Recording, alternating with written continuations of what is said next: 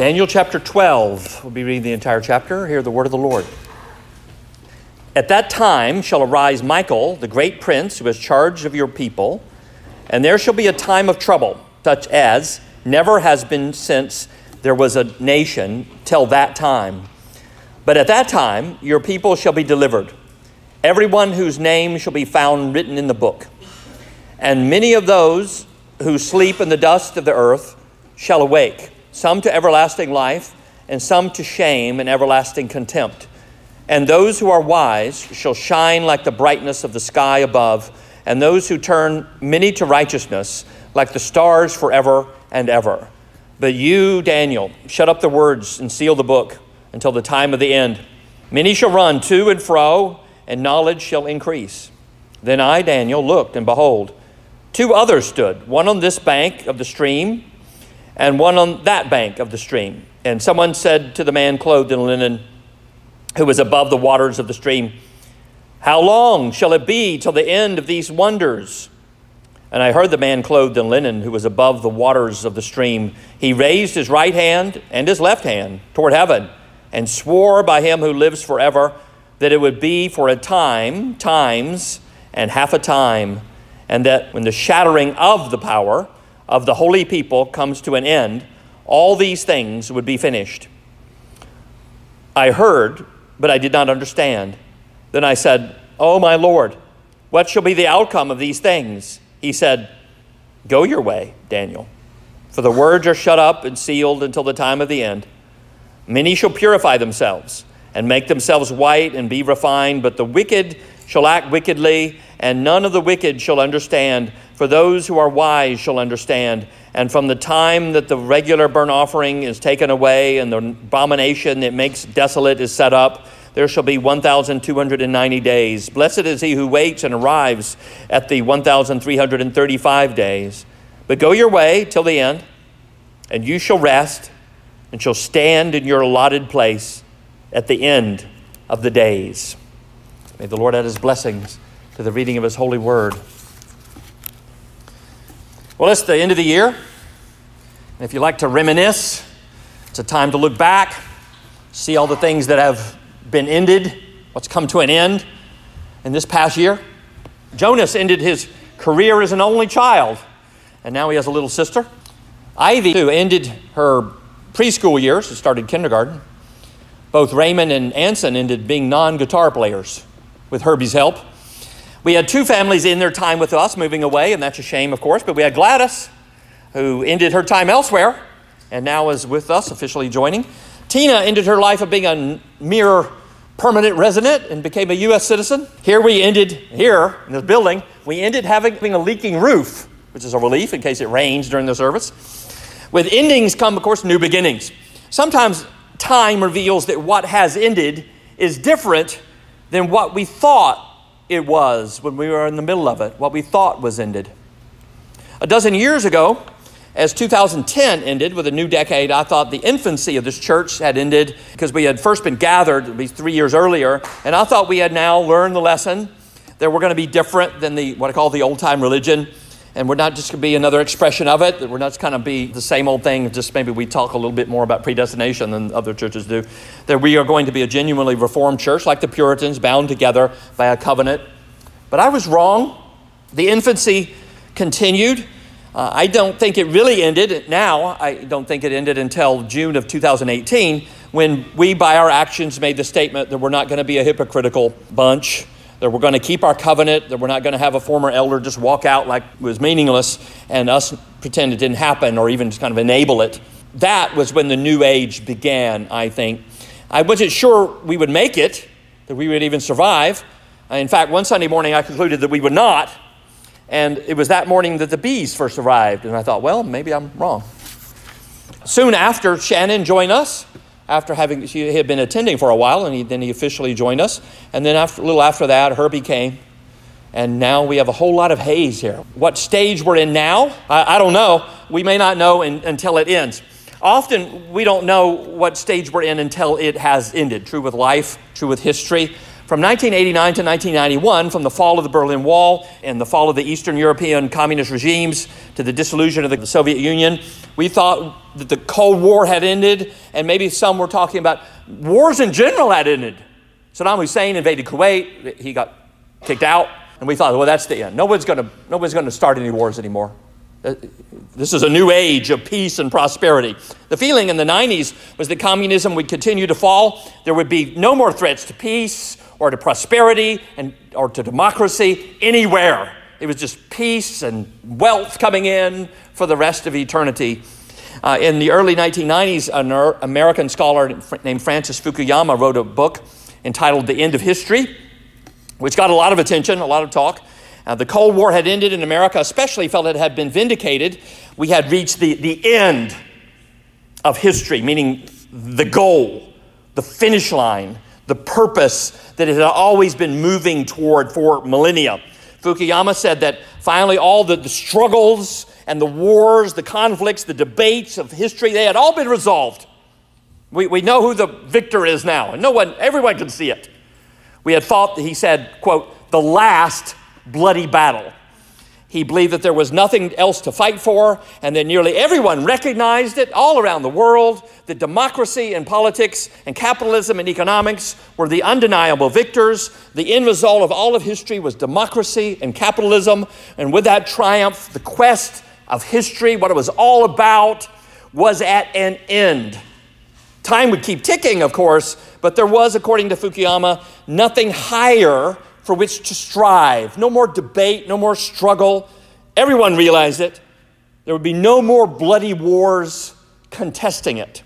At about 9 a.m. on September 11, 2001, that fantasy of a utopia went up in smoke with the World Trade Center. What is the end of history? Now, some have said that history is the story of the triumph of the master race so they can have their 1,000-year Reich. Communists said it was the story of the proletariat throwing off the chains of the bourgeoisie, the workers of the world uniting and making for a paradise of shared wealth. Some Muslims believe it is the story of faithful jihadists imposing their Sharia law on the world. Still others believe it's just a purposeless story. It doesn't have any meaning, so it doesn't have any end. It's this purposeless story of conflict after conflict, no meaning or morality. And so the philosopher Friedrich Nietzsche believed that history was waiting on the rise of the supermen. He called them in German the Übermensch, driven by the will to power, to give history the meaning they chose to stamp on it. In other words, it means what they say it means. History is written by the victors, they say, and so history is their story.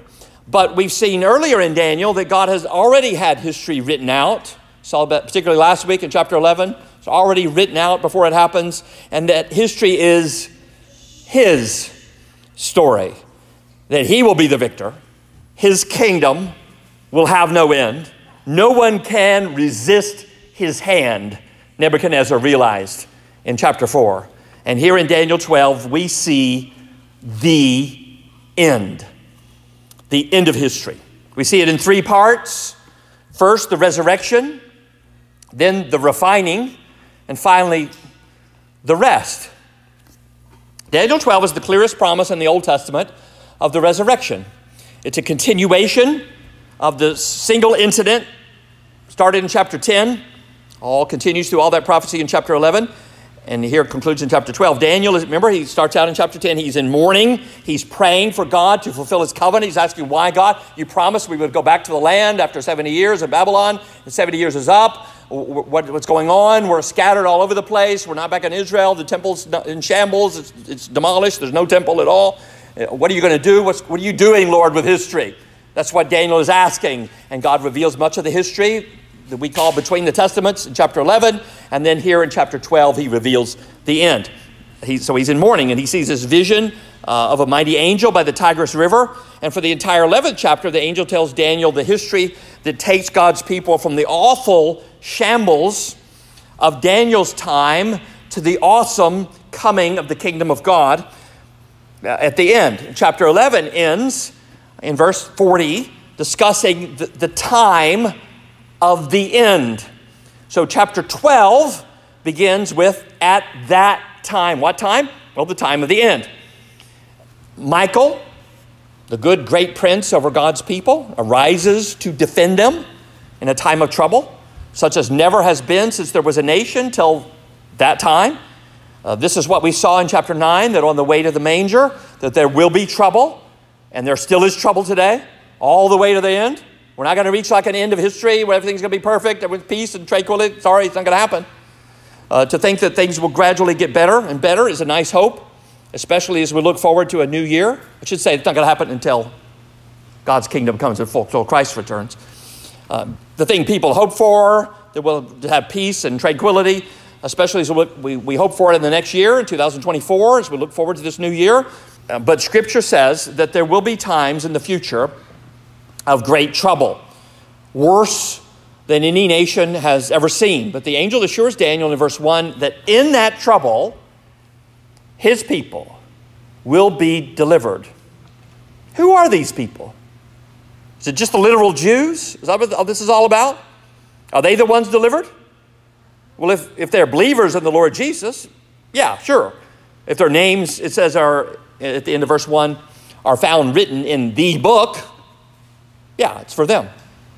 That is, Daniel's people are those written in the book, whether they're Jews or not. Daniel's people are those that the Lord himself has recorded beforehand as his. They will be delivered. Now, how will they be delivered?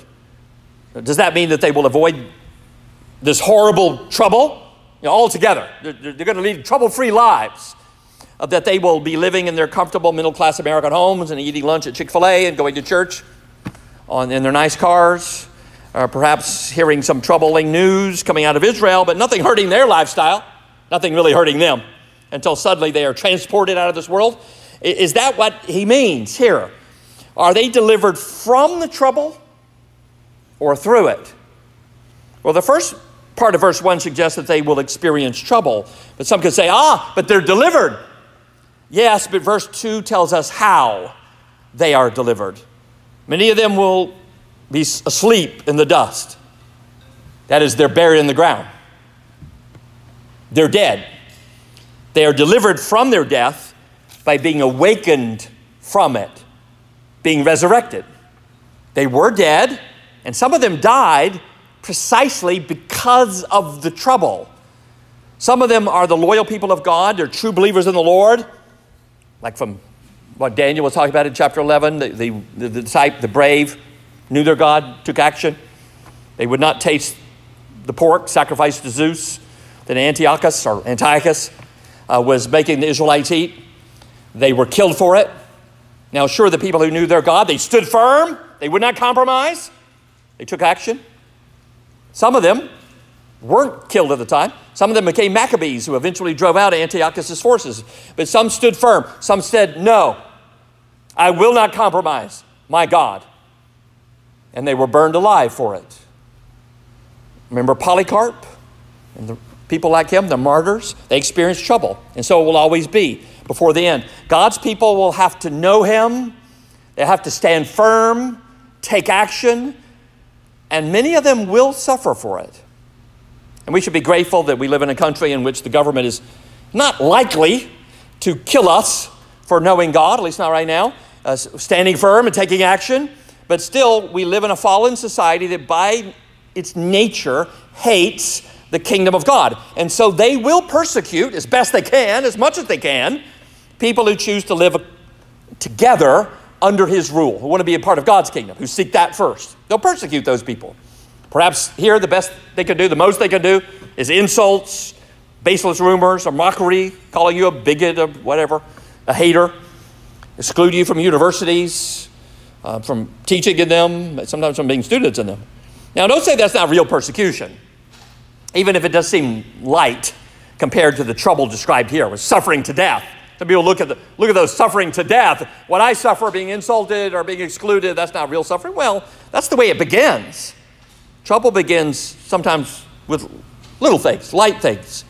This is in this book with Daniel and his three friends being willing to forego. Remember the juicy meats, all the meat and the king's diet they were allowed to have, the wine.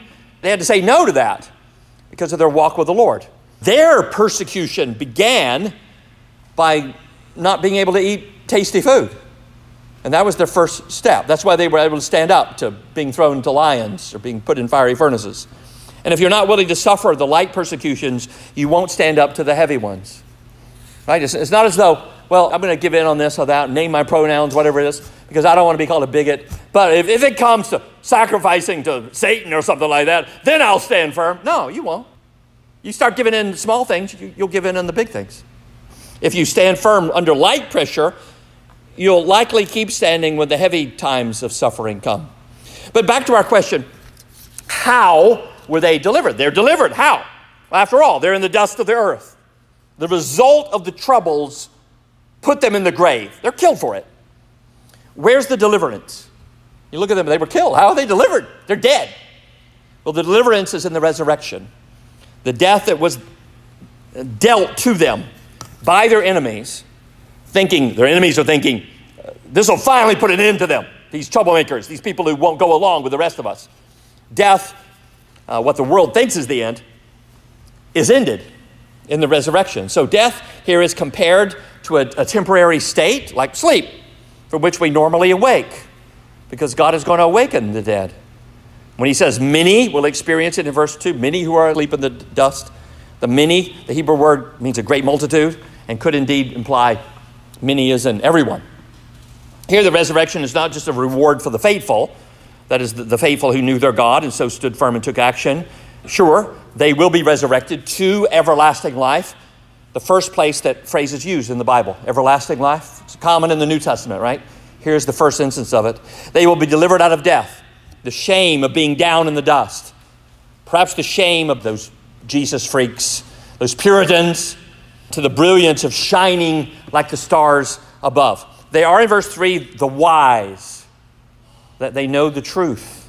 They know their God and know he's worth dying for. They stand firm. They take action. They lead many to righteousness, to being right with God. You know, that's why we spend so much time and energy here in Covenant trying to turn people to righteousness. Not only our own children, sometimes other people's children. We have Jim Jr. and Jim, and reach out to our own family members, hoping to be used by God to turn people away from sin to being right with the Lord. And the deliverance for doing that, the reward, is to shine like the stars forever, it says here in verse 3. That is there, hopefully our end, our goal, glory and life. But others, the traitors, those who love their physical life and so gave in to the threats. Here in the time between the Testaments, they ate the pork sacrificed to Zeus. They went around along with the crowds in the New Testament times to shout, "Crucify him." They knuckled under to King Charles and compromised the worship of God with superstitious traditions. Or they conformed to the world and married their old-time religion to the racism and deception of their culture. Or they used grace as a license to sin, adapting to the loose sexuality, affirming homosexuality, because that's just what educated, tolerant, civilized people do, because the world pressured them. The if it feels good, do it attitude of 21st century America, they had to go along. They're the traitors to the world. And the traitors who claim to be God's people, but go along with the world's flow. They go with the flow. Well, they take the broad road to destruction, and those, Daniel is told in verse 2, they will also be resurrected in the end. But their end is, he says, shame and contempt. People often go along with the world because they claim to be Christians, because they want to be seen as sophisticated. They want a good reputation. They want to be esteemed because of their pride, because of their ego. They don't want to be some of those simple, bigoted, fundamentalists, whatever they call us. They don't want to be like that. And so in the end, what they get the shame and the contempt that they gave into the world to try to avoid. Well, at the end, no one gets out of judgment, but the wise and the wicked are resurrected. You will be resurrected to one state or the other, to life or death, to glory or to shame. One of those is the end of us all.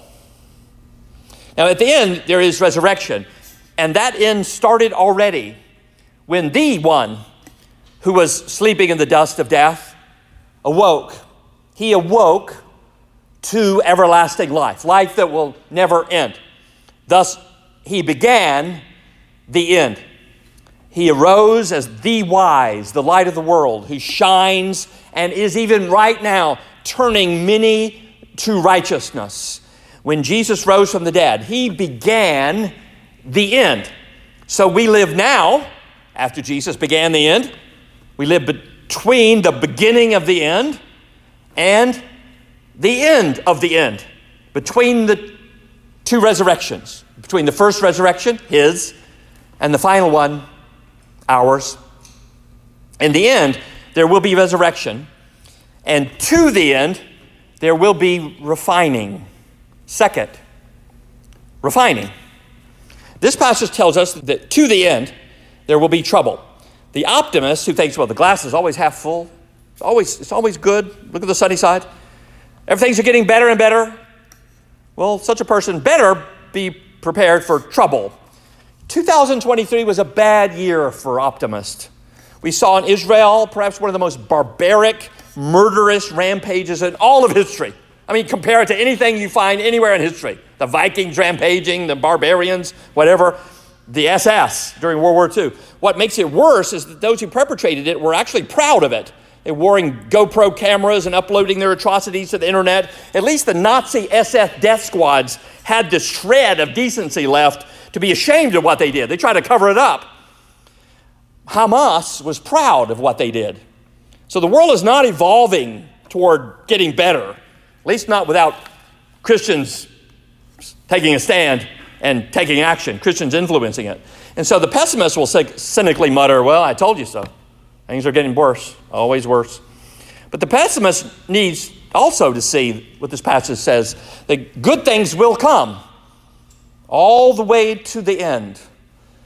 First, in verse 4, knowledge will increase. It's certainly done that, isn't it? Verse 4 has been fulfilled, clearly. Then as the vision is coming to a close, starting in verse 5, he sees two men, two angels, we guess, standing on either side of the Tigris River, asking the same question that people have today. How long will it be? He says it will be for a time, times, and half a time. Very cryptic, isn't it?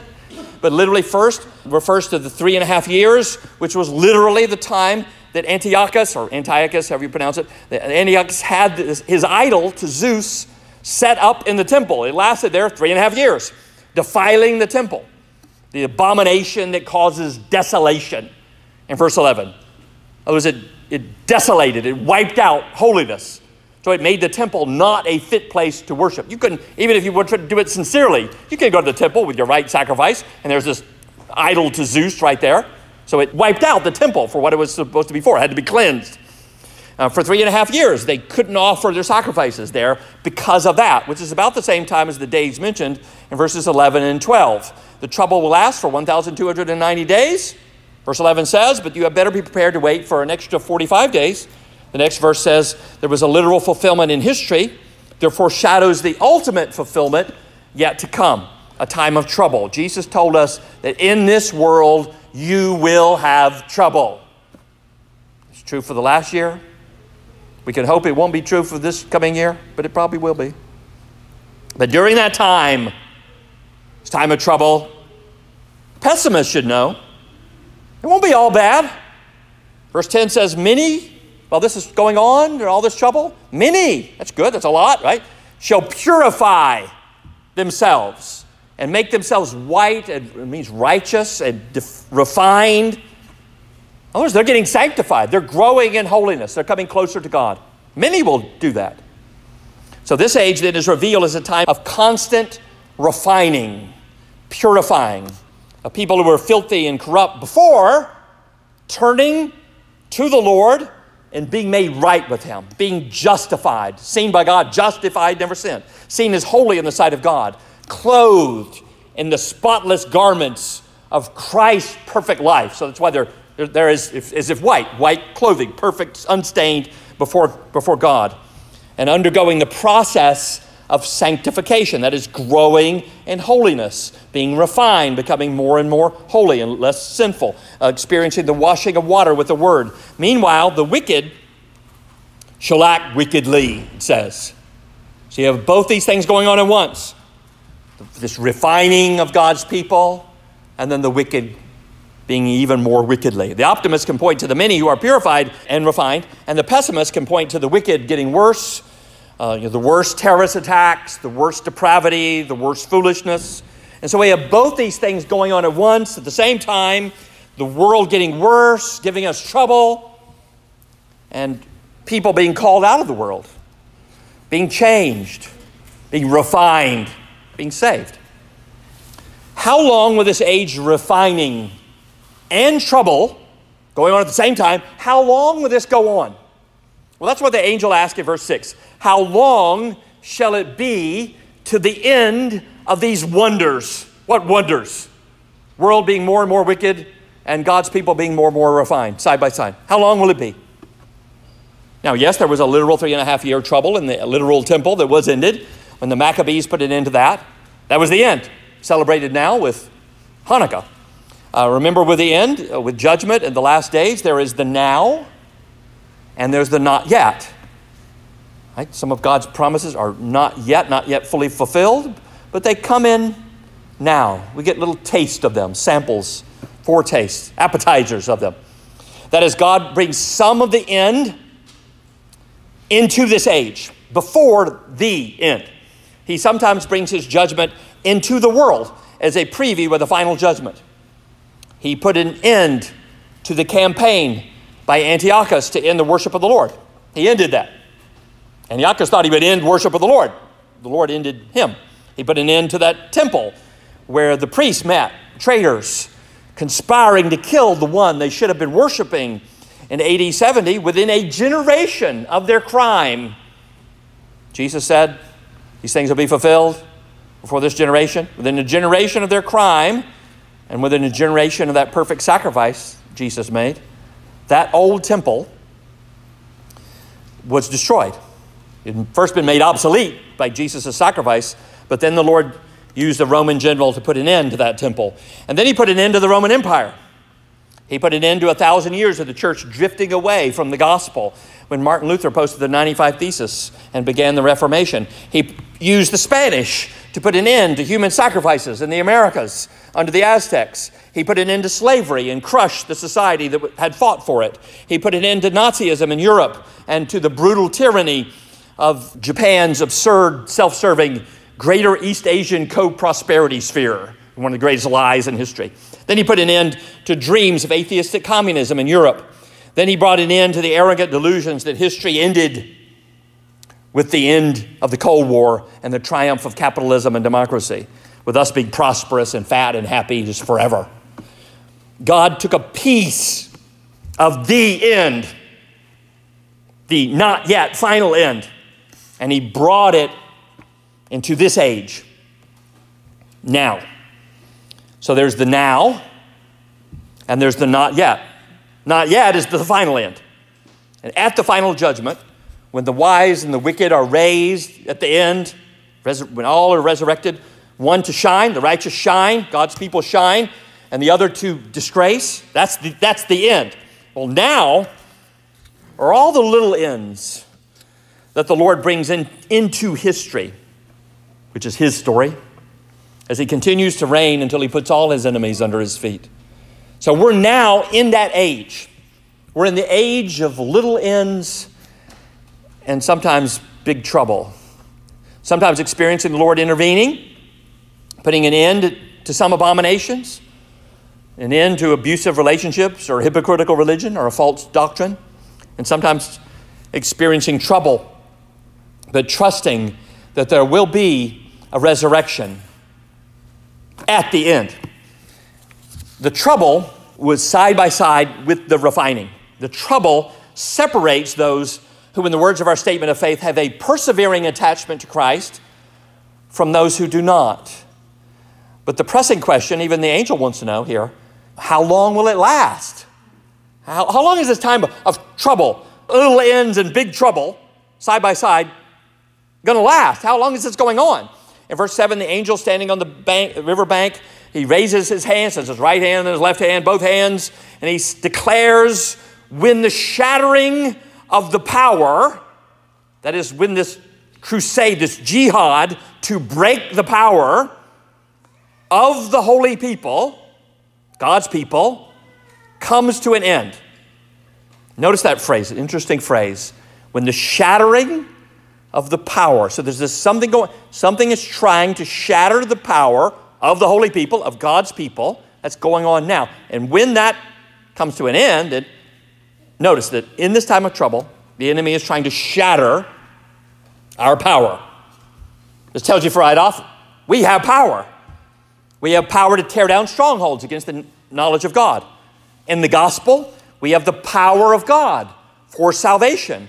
But the enemy is trying to shatter that power. The gates of hell are conspiring against us. We will have that power until the end. The enemy is trying to shatter it, but he won't succeed until the end. When the shattering of the power of the holy people comes to an end, then and only then, all these things would be finished. That is, we will continue in this fight, neck deep in trouble, being refined, seeking to lead many to righteousness, being right with God. We're doing this against the campaign to shatter and to scatter our power until it ends. When the attack on our power ends, then it will be the end. So we look at the world and we see that they're trying to attack our power. Just this past weekend, and Christmas weekend, terrorists attacked churches in Nigeria, killing at least 140 Christians. Elsewhere, they ban Bibles, they ban churches, they suppress the gospel. Here in this country, they call it hate speech, or try to get you to love money more than God's word, tempt you with what the world has to offer instead of seeking first the kingdom of God. They're still attacking, right? The good news of that, this attack is still going on, which means you still have power, because they haven't stopped, which means you still have power. They're still trying to shatter it. Jesus is with us until the end of the age, so we don't have to worry about him running out on us before the end. So we can know that as long as there is trouble, as long as there's shattering going on, trying to shatter our power, we will have power to overcome it. So there's the resurrection in the end. There's the refining until the end. And then third, there's rest at the end. If we stop just with the news that we will have power until the end, power that our enemies are trying to shatter, but we still have it, then that could sound very exhausting. It sounds as if we got to keep striving and fighting until the end. We got to hang on as the enemy is trying to shatter our power. But Daniel is told, and we're told, at the end of this chapter, at the end of Daniel, rest. Daniel is told to go your way, in verses 9 and 13. He's been given this elaborate, detailed information about the history that God has written in advance, written ahead of time, that God is the victor. So he has written a history through king after king, the ebb and the flow of empires in chapter 11. And so he admits in verse 8, Daniel admits, verse 8, that he doesn't understand it. Yeah, he doesn't understand all this about the king of the north, the king of the south, and all this going back and forth, because that's later history. He doesn't need to understand it. It's for us, not for him. He asks in verse 8, what shall be the outcome of these things? What's the end of it all? What's the purpose of it all? Daniel is told at the end, don't worry, you shall rest. And that's not just a prediction, it's a promise. You will rest. Maybe after another hard year of work, or a year of hard work, you need to hear that. You will rest. Like in Psalm 95. Today, if you hear his voice, enter his rest. Just like judgment, there's a perfect, full rest at the end, at the not yet. And there are little rests, foretaste of rest, appetizers of rest that we have now.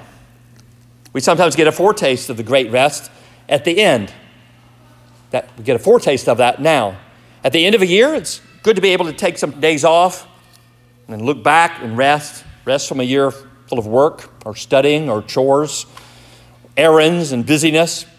And here Daniel is now an old man, brought to Babylon as a boy, deprived himself of luxuries to be faithful to God, willing to be devoured by lions rather than to give up praying, now working for his second empire, working for the Persians. Near the end of a long, wise life, he is told, Daniel, you're going to get rest. So now take it easy. After this elaborate revelation, write it down, seal it up, pass it down. Don't worry about it if you don't understand it all. Relax. Daniel, you've been faithful. You've known your God. You stood firm. You took action. You resisted evil with the power that is at work in you. And soon, you'll have perfect rest.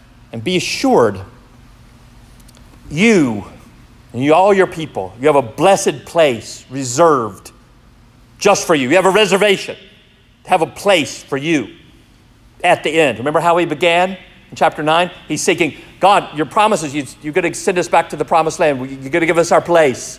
Where is it? Where are you doing?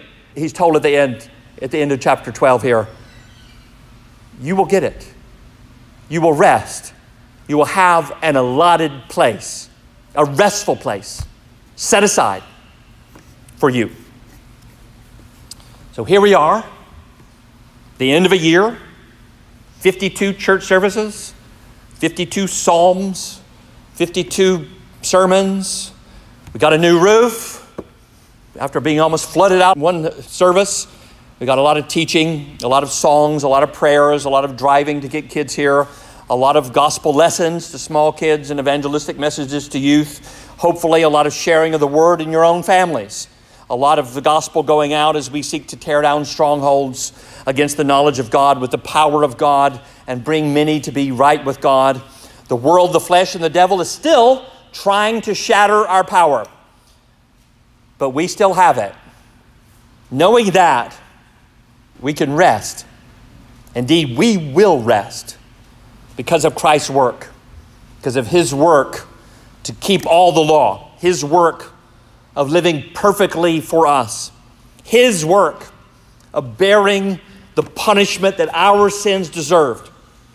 The first one to be raised from the dead, who was asleep in the dust of the earth, he awoke to everlasting life so that we could too, so that we could awake to everlasting life and rest.